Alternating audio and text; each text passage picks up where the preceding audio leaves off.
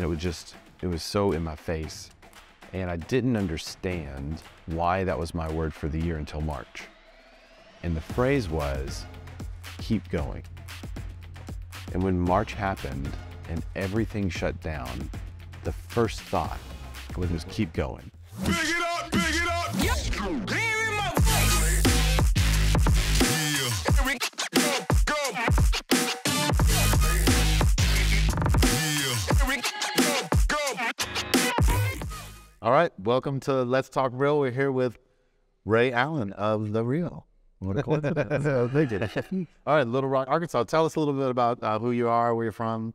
Yeah, from Arkansas. So I've been a real estate agent, I've been in real estate since 06. I've been licensed agent since 07. Oh, I thought you said since you were 6. No, since I was 6. the youngest. It's a long time ago. Like, I've always been interested in real estate. You know, I was walking the timberland with my grandfather when I was little and stuff, and he would talk about what the land used to be before it was timber. You know, it was a farm, and he'd talk about everything you could do if you owned your own land. So I think he actually probably instilled that in me that young, of what you could do if you owned your own property. So I've always been kind of fascinated with real estate. Okay, and so 06, you got 06, I was an assistant to a whole bunch of real estate agents in Northwest Arkansas. Okay. I helped them market like 49 million in property. And I thought, wow, my life would be a lot different had I sold that much. So I'm going to get my license. So I got licensed in January of 2007, and we had an amazing 4 or 5 months. I was going to say, that was like... Yeah. I sold my first house in the first 2 weeks, and I sold several houses up until it was almost like somebody just turned off the faucet, and everyone was kind of looking around, wondering what was going on. And I'll never forget this one investor. He had contacted me to buy huge plots of land, and he was an investor in hospitals. He would buy an old hospital, renovate the hospital, and then either keep it with his new management firm or they would resell it. But that was his job. And so he contacted me and he said, hey, would you meet me at this private airport? And I want you to pitch me land that you have. And I was like, okay. So he told me what he was looking for. It was going to be him and his brother-in-law. And so I show up, just me, fairly new agent. Mm-hmm. And I show up to this little private room, and there's all these brokers and a salesperson that have been in the business for years. And it was basically a pitch competition. And I had no idea that it was going to be a pitch competition at all. And so everyone's sitting around, and there's this private plane that pulls up to the door. This guy comes down, opens the door. He's dressed to the hilt in a suit, and everyone's like starting to talk to this guy. And then in walks this older guy in sneakers and tennis shoes. And so I go up to him. I start talking to him. He's the rich guy. Okay. Everyone else was talking to the pilot. And so I start talking with him, just kind of small talk. And then everyone else kind of eventually figures it out and starts talking to him. So he sits us around. He says, we're going to go around the room. I want you to tell me who you are. I want you to tell me who you work for. I want you to pitch me the land deal you got. And so we're going around the room, and I'm probably almost third to last. And everyone's standing up and doing a really good job pitching their property, stand up, pitch property, stand up, pitch property. And I had like 6 or 7 options, none of them my listings. And so I stood up and I started talking about everyone's listings that were around the table. And they were talking about this person had pitched their property, and I told him additional details about that property and all this stuff that I'd done all the research on. And so we sit down, and he's like, okay, we'll let you know who we're gonna use in a couple of days. And I left, and that was it. But I got a call 2 days later. He said, we chose you.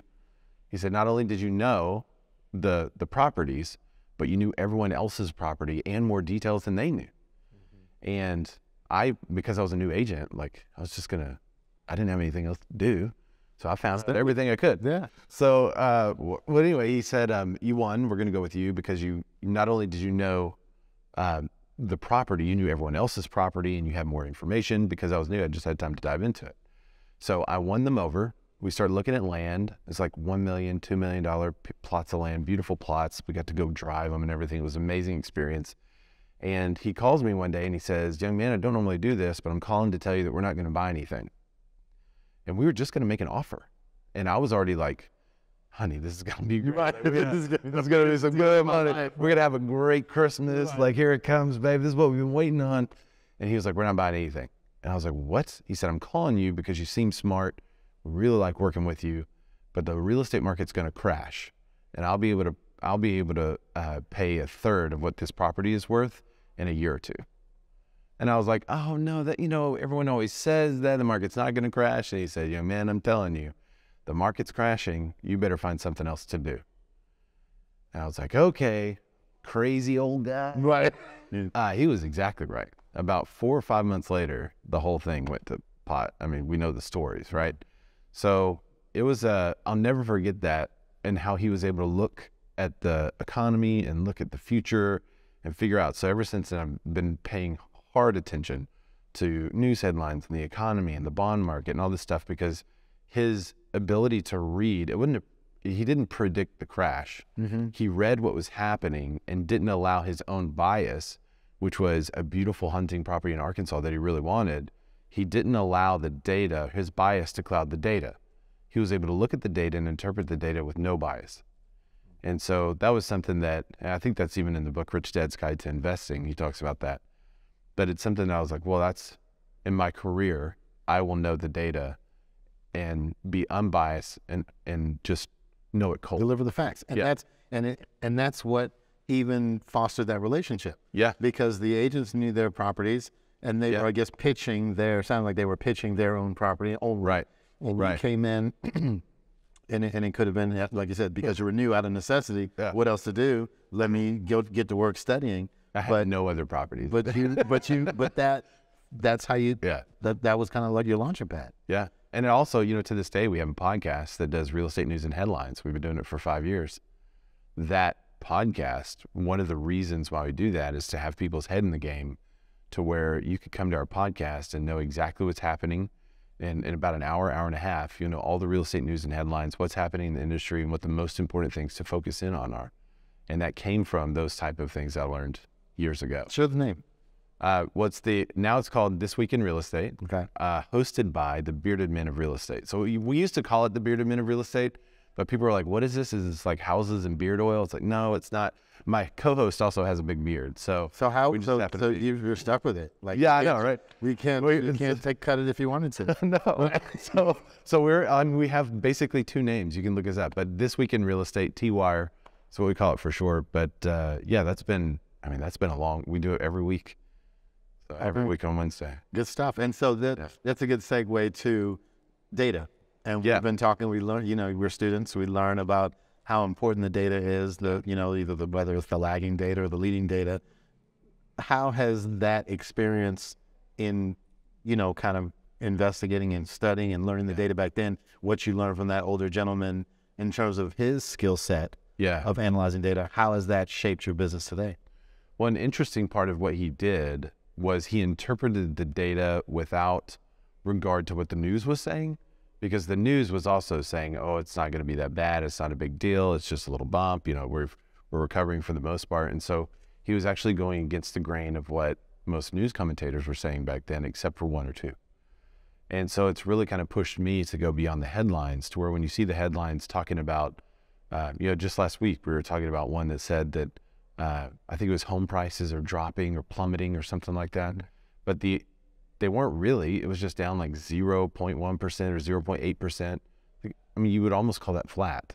But the headline, to get people to read the article, because now it's not a newspaper, they have to sell a click.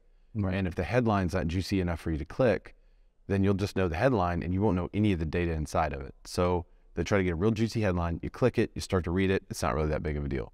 And that's just a repeating pattern in almost all the articles that we cover. And so a big part of our show is talking about the headline and then looking at the actual data. And then we basically, because it's a live show, we take comments. We just open it up like, what do you guys think? Is this actually a big deal or is it not a big deal? Most of the time, it is not a big deal, but the headline is so sensational that you'd think the world's crashing around you. But we have to understand that if we're getting our news from outlets that are paid per click, then what they write has to be sensational enough for them to pay their bill, right? If they can't pay the bill, then the journalist doesn't make any money either. It's just how we're set up. But there are news outlets, or there are ways to find the information, but now you have to be educated enough to be able to read a release from, some kind of economic body to know what they're saying. So when they say, here's the differences in listings from this year to that year, here's the differences in sold from this year to that year, a news commentator is going to take those solds and say, look, the sold properties are 12% lower than what they were last year. But then when you actually look at the number of listings, listing volume is also down. Down 11.9. So if that's the case, then there's almost no difference in the number of listings to solds. So we're in a pretty steady market. This is not a bad market. It's just a market in which you have a lot of people that don't want to put their home on the market right now. Yeah, so a little less inventory means a little less sales. Yeah. Well, for the average agent, for us, I mean, this is our opportunity to now take market share because we can actually improve services and do more to offer our buyers additional services to find those properties that the average agent wouldn't. Okay, so tell us about that. How do you do that? And what is your? And I mean, we jumped right into it. Yeah. You know, no, I love it. I love it. But tell us, like, you know, the clients you serve. You know, kind of what your team looks like. What you're building. You know. Yeah. So our team is called Pixel Properties. We're brokered by Real Broker. There are 3 people on my team currently, but we're kind of in a massive growth mode. We need to add more people to our team just based on the leads that we're getting. We're getting about 10 or 12 leads a day. And so we just need to add more people in order to service everyone like we think they should be serviced. We got national recognition from our marketing on the listing side in a totally different market. So when houses were sitting for 120 days on market, we were selling them in 30 days or less. And that was like so fast, you know, Right. which is it's not, now it's like 30 days. What's wrong with the property? But back then, 30 days was huge. If you could sell a house in less than 30 days, our strategy, what we were doing to do it is just math. We looked at 90 to 120 days and how much exposure a property had on a big website like Zillow, Trulia, Realtor.com, those websites. And let's just say for easy numbers' sake, in those 90 days or 120 days, that property received 60,000 overall views. Well, how can we get 60,000 views in 3 weeks? What can we do? Trying to compress it. Right. It's the same amount of views because that math works. 60,000 views, the house sells. 8 showings, you get the offer, right? So we know the math. So how can we make that in a shorter period of time? So we would do professional photos, videos, drone tours, 360 tours, all that kind of stuff. And each piece of content we created around the property, we would then distribute it any way possible. So if there is a social network, we were testing it out to see if we could get the views because it was all about getting the 60,000 views in that time period. And I heard you know how to make a video or two. Yeah, we do some videos. Okay. Yeah, that also happened by necessity. I was working for another company at the time, and I was pretty poor, and we had kind of restarted. So I guess to back up to go forward, the market crashed around us, and I wound up doing commercial real estate and business brokerage. I wound up owning a restaurant and a marketing company, all that kind of stuff. In the middle, when the world was crashing around us, I was just staying alive. Like, what can you do, right? Right. So then when the market starts to stabilize again in about 2013, I changed markets to Central Arkansas, and that's where my wife's from. I'm from a little further south than that, and I just went full bore into residential real estate. I focused on processes and systems, what made this client's experience fantastic, and why was this one a phenomenal failure, right? What could I have said? What could I have done? How could I have negotiated better, set expectations better, whatever it was. At the end of about 2.5 years, I was one of the top agents in the area. So I thought, wow, I should start telling people. So we focused on marketing. Okay. The marketing is kind of what started to put us in a national spotlight because I was at this other agency. I didn't have any of my own listings. I was going to do 2 open houses, one on Saturday, one on Sunday. I was going out to shoot the video for the open house.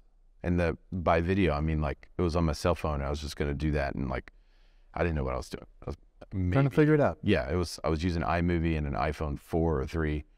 And I got word that one of the houses just sold, so they didn't want to hold the home open anymore. So I was like, all right. So I was headed over to the second house. The other agent calls me and says, hey, that just sold. They don't want to do the open house anymore. So there goes not only the open houses that I was going to do, that I should have gotten a couple of buyers off of each one, but also the content that I was going to do to promote them. So I created this video, and I said one script in front of 2 different houses. And the basic script was, don't wait on the open house. You know, if you've seen this property online, don't wait on the open house because this one or this one may sell and then there's no open house. So don't wait on the open house for a property. That was the basic premise. I said the same script in front of both houses, and then I just switched, right? I would just go from scene to scene. Okay. And it got real fast at the end where I was basically switching in the middle of the sentence, saying the same thing in front of two houses. Okay. Trying to get real creative, see, is this going to work? Is it not going to work? What is it? I don't even think there was music behind it then. Like it was just me talking in a beanie, partly in my truck, partly in front of these houses. And I got a lot of leads off of it. And I thought, wow, this could be the game changer. Like this real estate video thing might work. And this is even before there were lives or anything. So I made another video standing in front of a house, talking about the house, and then I would show the house. And then I was like, hey, if you're interested in this, let me know. And that blew up. I was like, wow, this is Getting some good. traction. Yeah.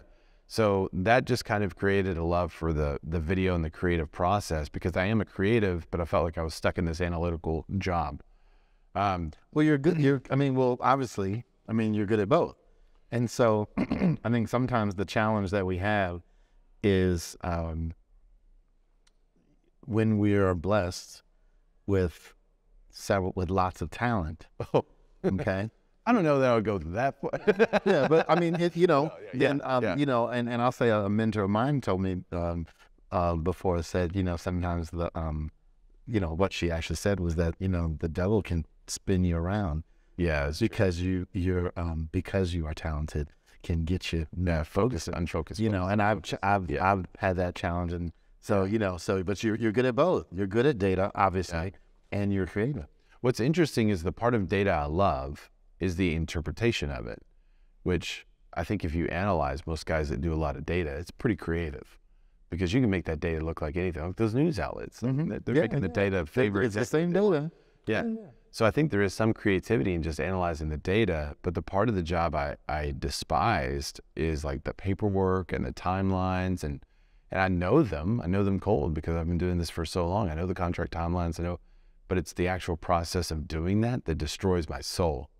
What I love to do is have an idea about a video and then try to figure out, like, how would I shoot that? If I've seen something similar, how did that person shoot that?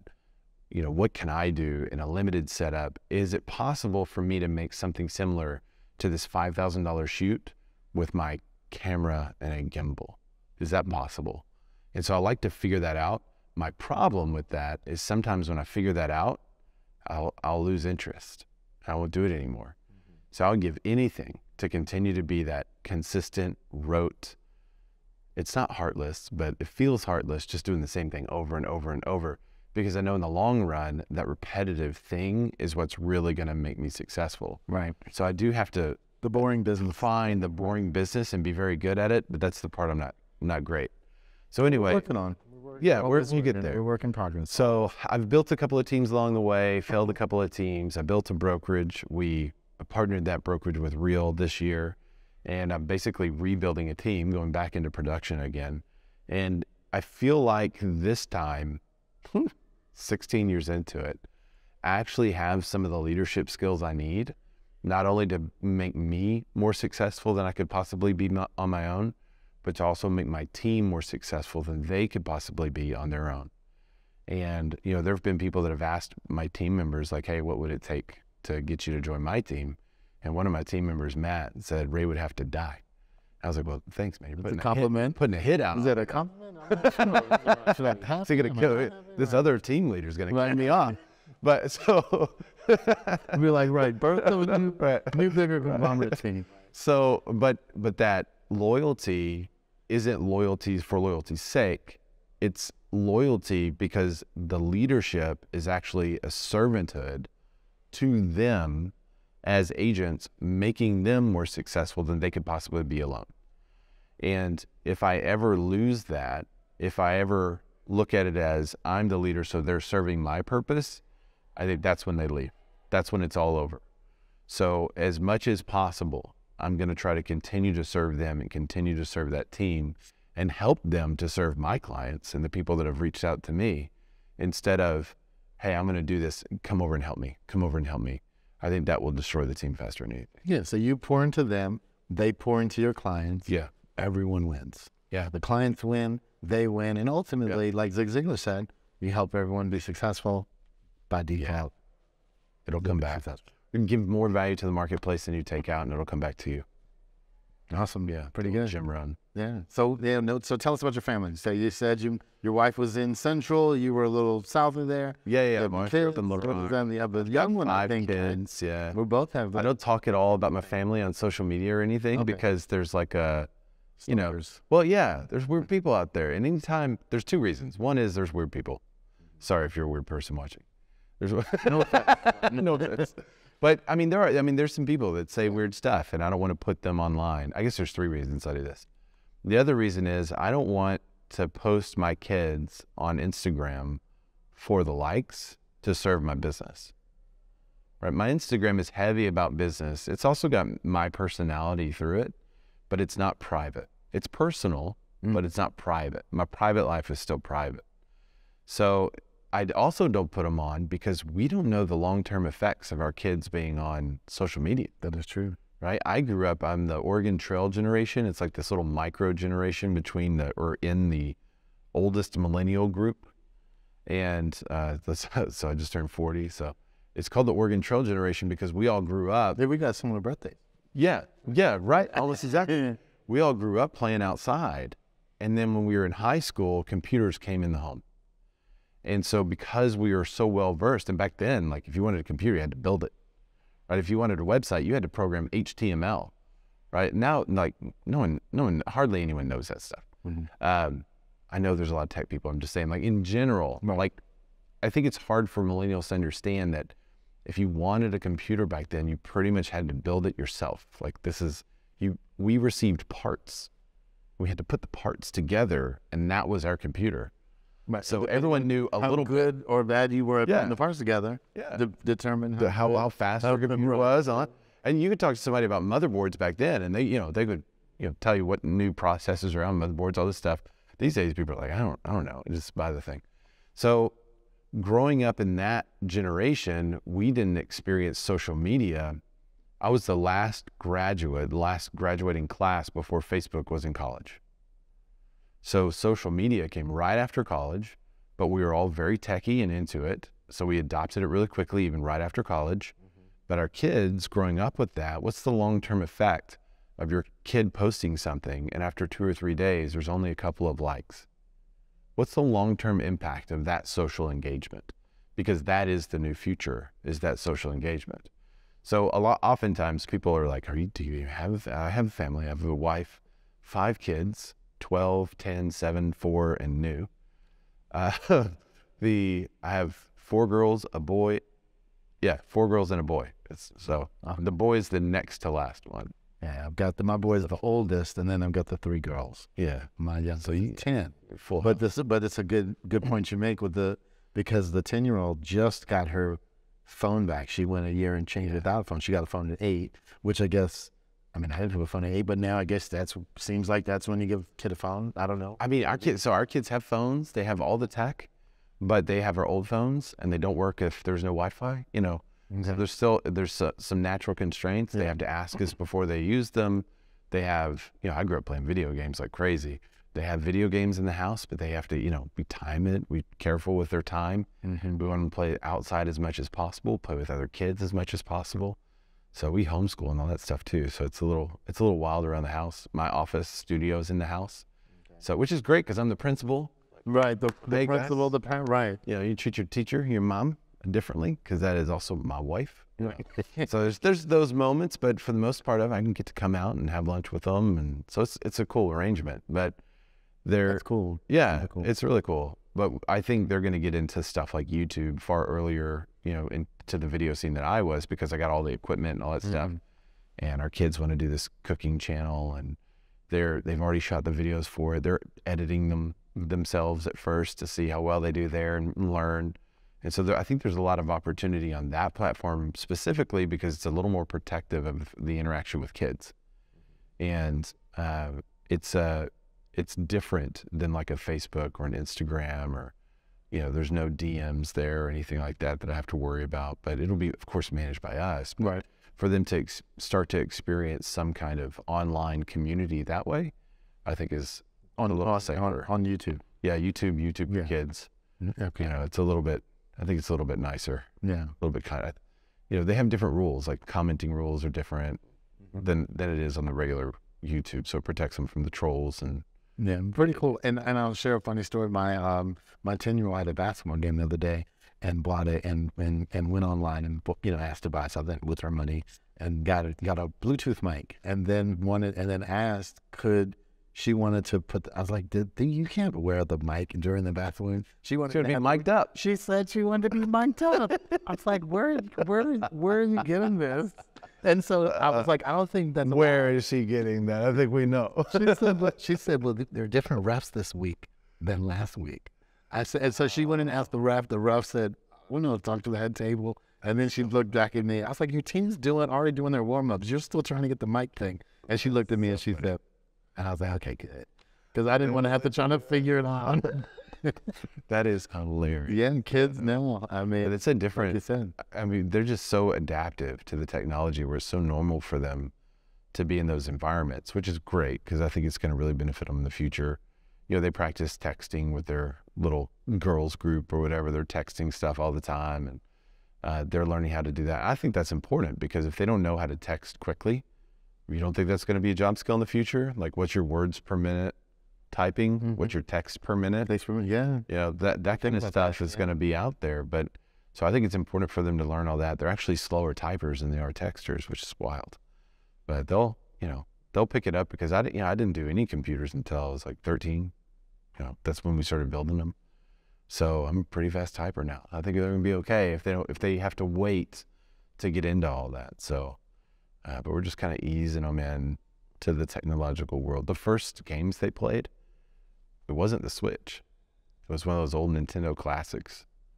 So they went on the same path I did, playing Mario first, like the old Mario, playing the old Kirby. Like they had those experiences before we started to advance them in the technology so that they could appreciate, But I remember being a kid at the arcade and seeing Super Mario and all of our minds being blown about how real that was. Right. Really? Yeah. But everyone was like, whoa, it's like a real guy jumping around. Like, that was amazing. Yeah. No, now, I'll tell you, I was trying to find the FIFA quarterfinals the other day. And so I was online just real quick because I heard they were on penalty shots and I wanted to try to find it real quick. I put on the thing and I click on something on YouTube and it took me like 10 seconds to realize this is a freaking cartoon. Like this was the game. I'm watching fake soccer. And then I was like, It looks real. I was like, it looks so real. Yeah. And so same It's gonna continue to do that. And with the deep fake and all that stuff that's happening, and we're probably way off subject, but there's so much that technology is doing to change, and it's changing so fast that I think it behooves us, especially as dads, to make sure that our kids can understand the differences. And so we're going to be really bad in the future when they show a president saying something. We're going to go, okay, can you believe he just said that on video? And our kids are going to go, no, that wasn't real. That was a deep fake. Here's how you can tell. Look at this and that pixel and stuff. We're going to be like, what? Right. Wow. So, I mean, that's where it's going. If you haven't seen deep fake Tom Cruise and stuff like that, it's amazing. I haven't. It's a guy on TikTok that deep fakes Tom Cruise. It looks just like Tom.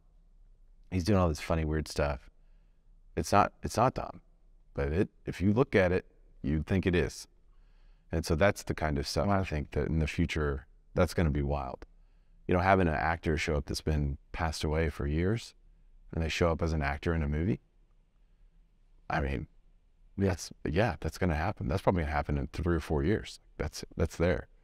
So I don't think about that stuff, but I mean, on how, kind of what we do as marketers, like you can, I guess you can use it for good or evil, right? Yeah. I mean, you can. It's like a brick. It's amoral, right? Mm-hmm. You can build a house or throw it through a window and rob somebody, but it's just a brick.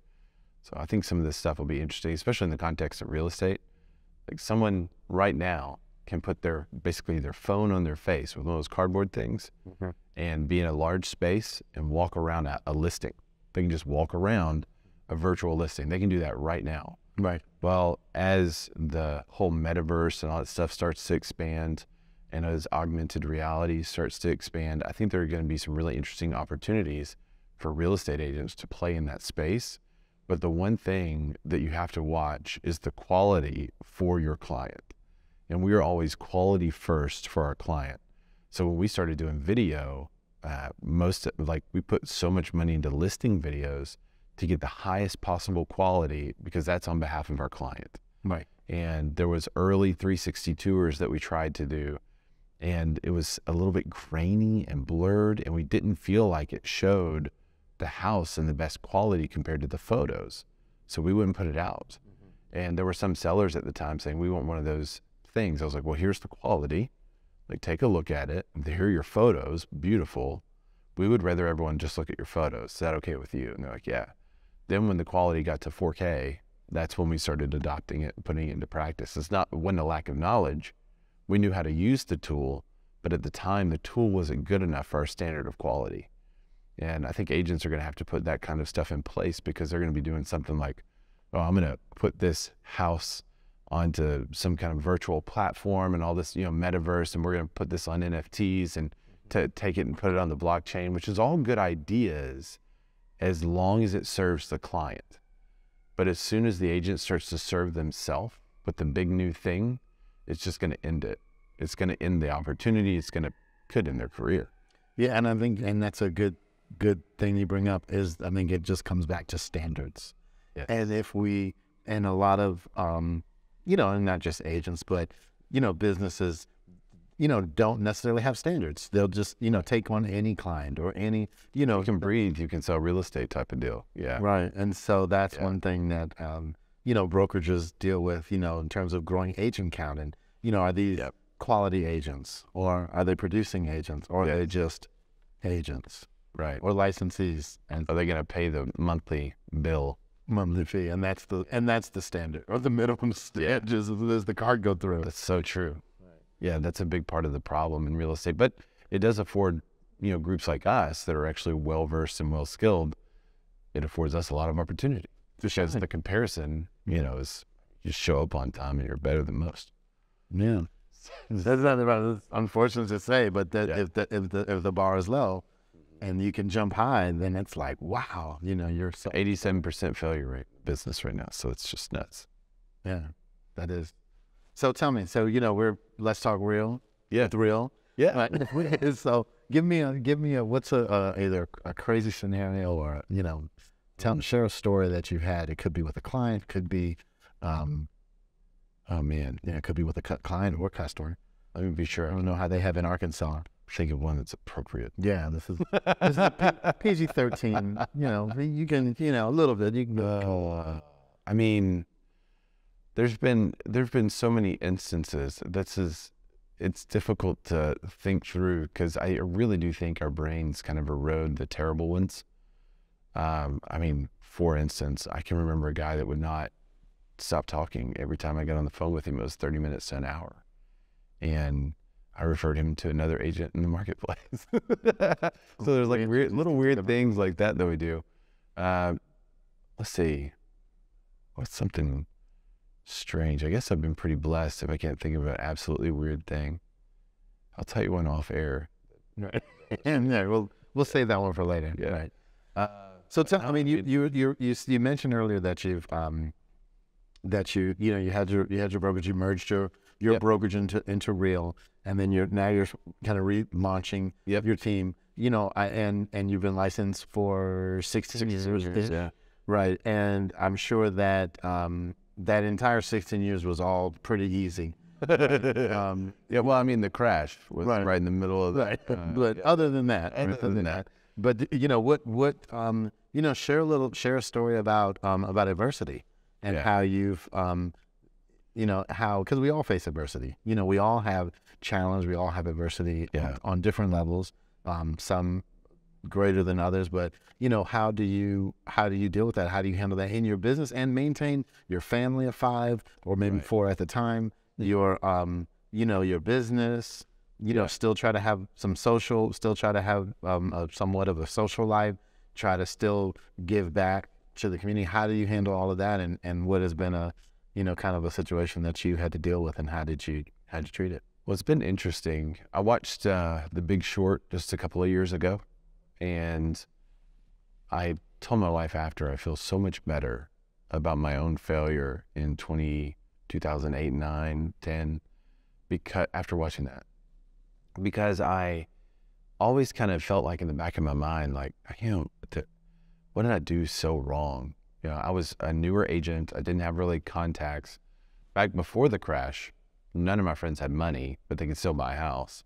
After the crash, even my friends with money couldn't buy a house.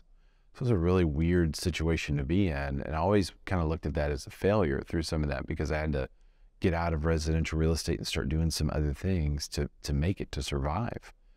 And after watching that movie, I was like, it wasn't really a failure. It was just a switch for a while, because it affected everyone so negatively. So I really didn't, I knew it was a worldwide crash in my brain, but I didn't realize that in my heart level, I guess you could say. So in 2019, was that the first year or was it 2020? It was 2020. So 2019 was a tough year 2017 was a very tough year for us. That's when I actually became nationally recognized. I started speaking around the country, teaching other agents to do what we were doing. And it was really great. I finally had someone on my team in place that was taking a lot of the workload off. We were about to buy our first house, and the buyer agent that I had was a wonderful friend of mine. She was like my right-hand man type of person, and she died in a freak accident. And it kind of turned my personal life for like 3 months was weird, because it was just like unbelievable, because this was a person I would talk to probably 30 times a day, and gone. And then I had to also work through the clients she was working with, take back over the clients I had given her, sort all of that out. Meanwhile, still being asked to speak and do stuff. And it was just that was a tough year. At the end of that year, the brokerage I was at said, hey, we don't want to continue with you in 2018 because we don't feel like you're a culture fit anymore. I was like, why? And they're like, well, you're the top producer by double the second producer here. And we don't want you to start your own brokerage while you're here. And so I said, okay, what do you want to do? Like a 30-day, hey, thanks guys for your help and for helping me get where we are. And now I'm going to go do this other thing, because it was a lot. I had 12 or 14 deals pending. And they said, no, we want you to be out by Tuesday. And that was December 29th. Tuesday was July 2nd, I think. And nothing, the MLS is closed. That was Friday at 3 o'clock when they told me that. The MLS is closed, nothing's open. And so that was some adversity. I was trying to recover from that, because I really felt like they were just trying to take my legs out. I didn't really quite understand why.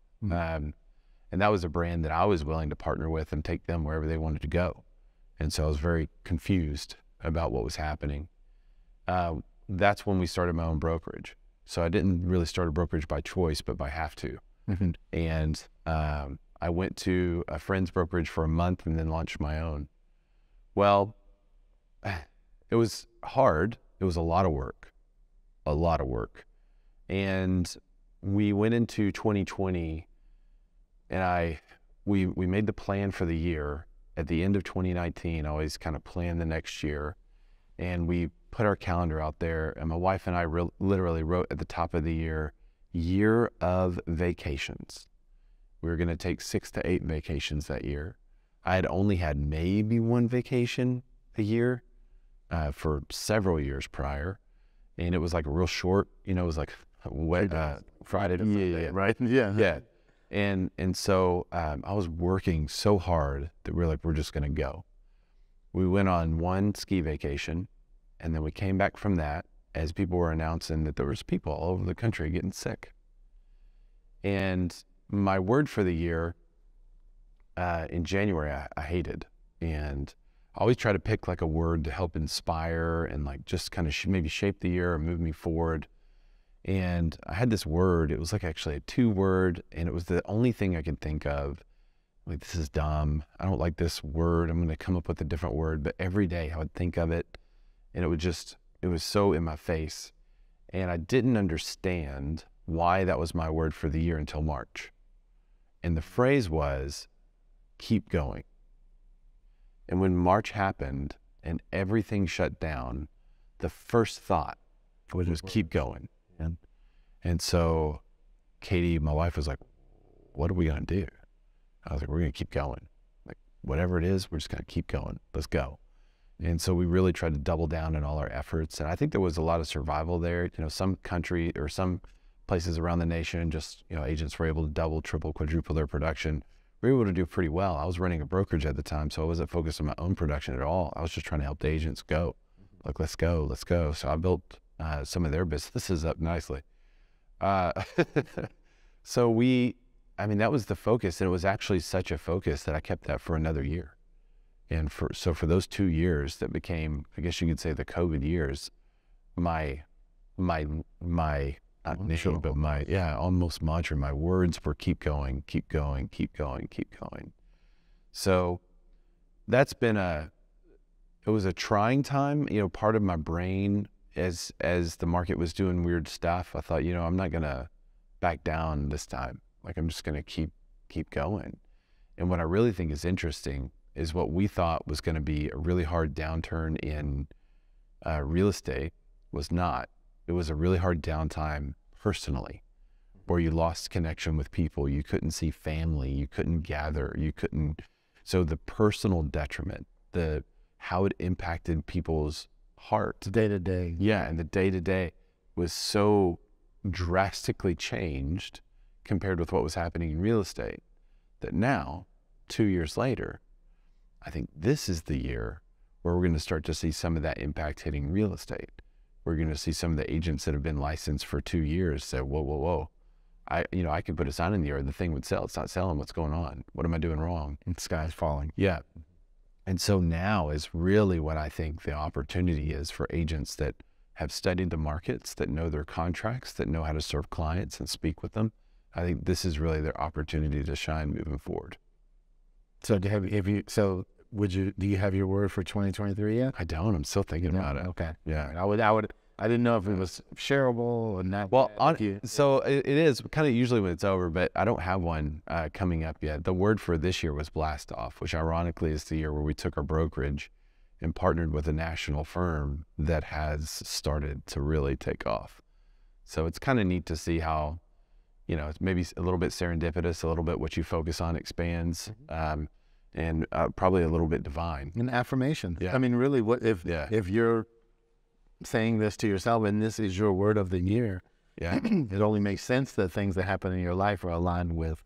Yeah. The reticular activators are going. You start to see those opportunities. So I'm really excited about where we're headed moving forward. You know, our goal is to build a $200 million team, which I don't think there is one in the state of Arkansas. There may be up in Northwest Arkansas, but our goal is to eventually have a $200 million team. And I think we have the right people on our team in order to make that happen for the first time in a long time.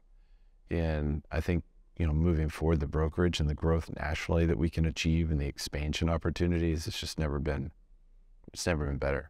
So I'm super stoked about it. So now that you're merged with the national team. So so it sounds like folks that could join your office if they wanted to kind of partner with you in Arkansas or really anywhere. It sounds like. And then also if you had somebody that wanted to buy a house in Little Rock or maybe sell a house in Little Rock or anywhere, right? Yeah. How would folks reach you? Yeah. So Instagram is like the best place to find me. Ray Zorback, RayZorback. It's a long story why I have that name. I'm a Razorback Arkansas fan, obviously, but yeah, that used to be my tagline back in college. I just kept it. Now that's now it's my handle on Instagram. So Ray Zorback, RayZorback, and we can. I mean, you know, if somebody needs to sell a house in New York or whatever, they just call you, and you have this amazing network. So there's that. But yeah, if they're in the Little Rock area, I would probably just tell them to call you because I know you're going to send them to me. Right. That's right. But no, you take it. Right. Razorback. Okay. Yeah. So awesome. And I've got a quote of the day. Oh, nice. All right. Quote of the day: data are just summaries of thousands of stories. Tell a few of those stories to help make the data meaningful. Chip and Dan Hugh. Yeah. That's apropos. Data king. Yeah. All right. Good stuff, man. I appreciate it. Yeah, absolutely. All right. Thanks for having me. No, thanks for joining. Big it up, big it up.